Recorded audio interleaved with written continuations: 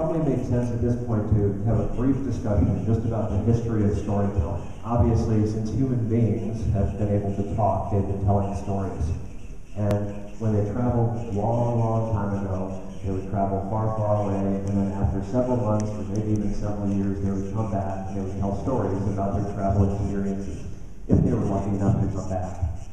And obviously, the best storytellers are the ones that people listen to the most.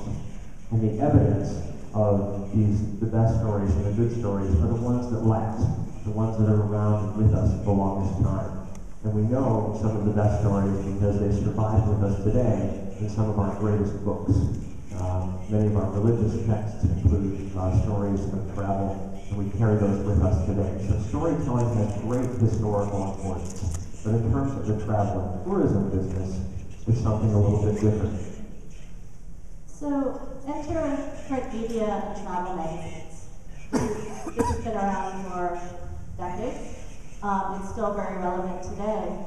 But with print and travel magazines, a journalist or a travel writer would go to a destination, either on a press trip or